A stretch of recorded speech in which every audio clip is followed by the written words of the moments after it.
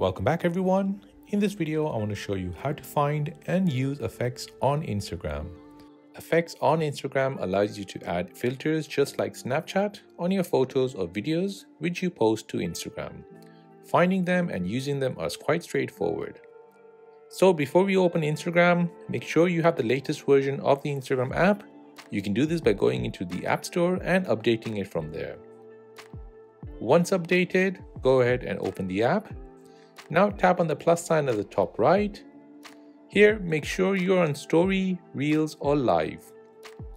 These are the three places where you'll be able to use and see effects only.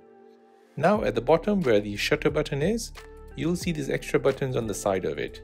These are all effects which Instagram users are using right now. Instagram will show you the most trending ones over here. Swipe left or right to see what effects are trending at the moment. To search for an effect, swipe all the way to the right until you see Browse Effects.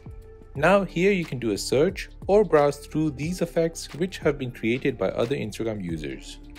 Tap on an effect to see how it is applied. If you're happy, go ahead and tap on Try It to try the effect. Record your video using the effect and then post it on Instagram. And that is how to find and use effects on Instagram. If you have any other questions, then please do let me know in the comment section down below. If this video was helpful, then please hit that like button, and most importantly, please subscribe to the channel for more videos like this. Thanks for watching and see you in the next one.